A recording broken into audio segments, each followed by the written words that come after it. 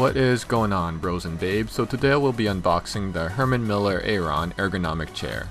It retails for just under $1,000 Canadian at dealers like Gabriel Ross, and though this price could seem a lot to some, in the long run I think it's well worth every penny.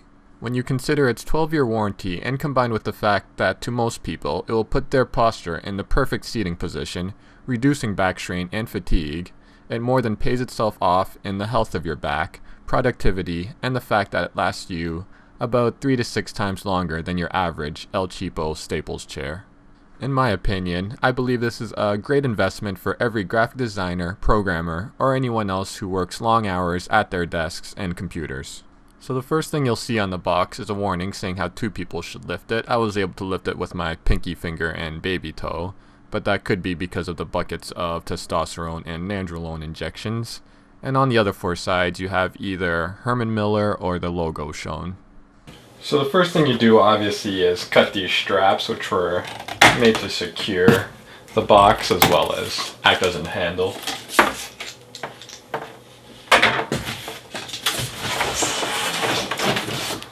The lid off.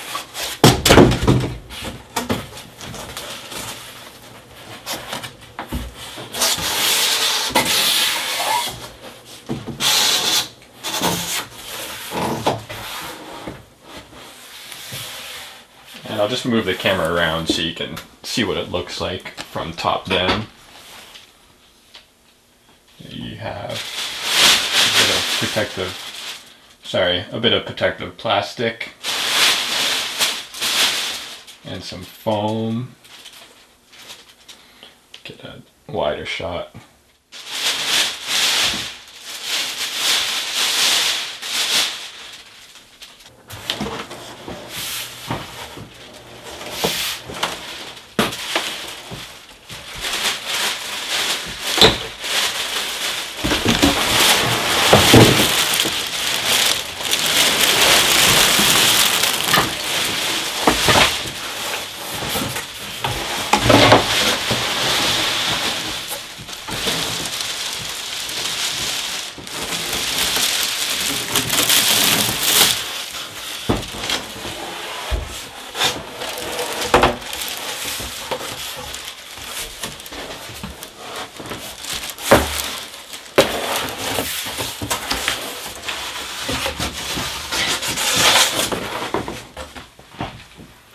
So that was actually easier than it looked. I thought you had to lift it out of it, but no, you just had to move the box.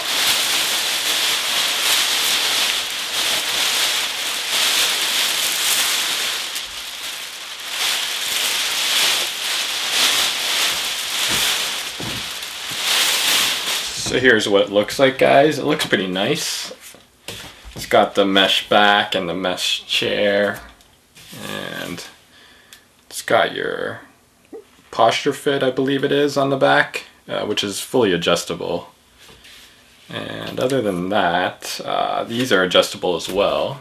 And down near the bottom, right over here, is the warranty information. As you can see, it's card over here, and probably the user's guide. It says on the front, read this while adjusting your Aeron chair. And the Herman Miller and the logo. And you also have some basic info that you probably don't need to know about. And yeah, I tried it out at the Herman Miller dealer for quite a while, and I'm about just under 5'10", 170 pounds right now, and this is the size B. And it does feel really good, and it fits me really well.